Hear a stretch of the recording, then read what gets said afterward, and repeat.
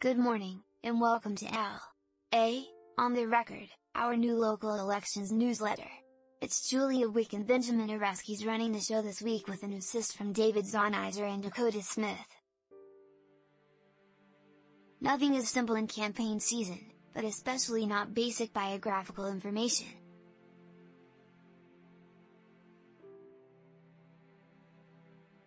With the list of candidates who will appear on the June ballot in Los Angeles now solidified, one more element remains, slightly, in play: the ballot designations, or words next to a candidate's name that describe their profession, vocation or occupation.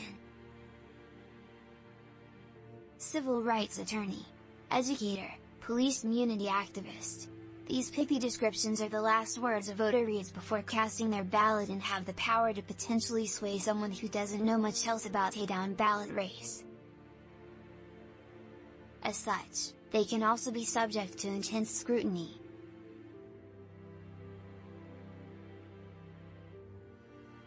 In the city attorney's race, candidate Richard Kim's campaign challenged competitor Marina Torres' designation as a federal corruption prosecutor, arguing that the title is misleading based on the cases she actually prosecuted as an assistant U.S. attorney. Most of her cases involved drug trafficking. There is no evidence that her principal work activity in 2021 was to prosecute corrupt conduct, Kim campaign consultant John Schwada said by email, characterizing Torres' choice of ballot designation as a publicity stunt. Michael Trujillo, a consultant for the Torres campaign, said the March 2022 arrest of a former Transportation Security Administration officer charged with smuggling narcotics through Val International Airport is an example of Torres' anti-corruption work, and called it one of Ms. Torres' most significant.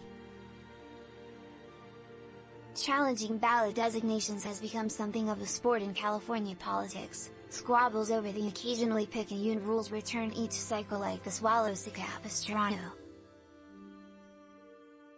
Ahead of the June 7th primary, questions also have been raised about the designations of 2 school board candidates and 4 city council candidates, according to the city clerk's office.